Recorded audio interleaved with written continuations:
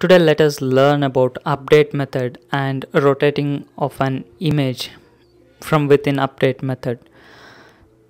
Please visit previous day tutorial and how we wrote a modular programming using State Manager, the link to which is present on your screen right now. So I'll open this index file. Let's have a look at it first. So we have our Phasor library linked. Below that we have main.js, and then we have added the main state and we start the state main. Now I'll open up the main state, that is main.js file. So we have loaded two images inside preload and we have added that to our game state within create method. Now I'll write the update method. Let us take a variable and point to this image. Let me show you how it looks on the browser first. I'll turn on my Node server and navigate to my local host with a port of 3000, which my Node server uses, by the way. So this is the output. I'll select this image, and inside of update method I'll simply increment its rotation value and rotate the image on the browser. So I'll take a variable and reference to this image, and by using this variable, that is this.logo.rotation, I'll keep incrementing its rotation value to by 0.01. So this keeps on incrementing until this state loses, that is this state is shut down. So the rotation starts from this point by default, that is the left side of the image, left top corner of the image. We could even change that property by setting its anchor value.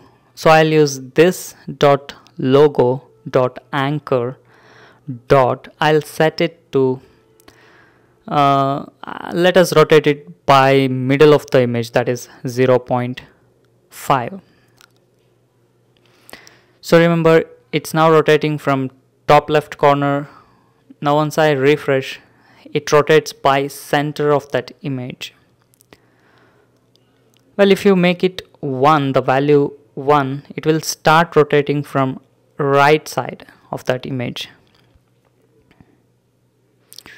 I'll refresh now. So it starts rotating at right bottom corner of the image.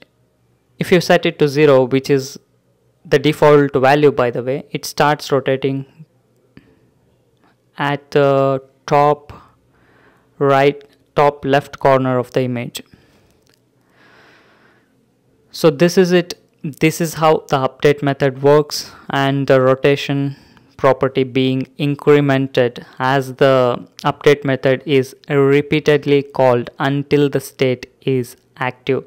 Also remember that first the preload method, the preload method is called. After the completion of that, only after the completion of that, the create method is called. Only after the completion of execution of create method, the update method is called. Also remember, a state to be considered as valid, it must have any of these three, at least one of these three methods, that is preload or create or update or any combination of that, but not absence of these three methods. So this is it for today. So stay tuned. Please share this video with your friends on Facebook, LinkedIn, Twitter, StumbleUpon, etc. Stay subscribed to our YouTube channel and to our blog, and please visit the link present in the description section of this YouTube video, and please do not forget to like this video on YouTube. Thank you.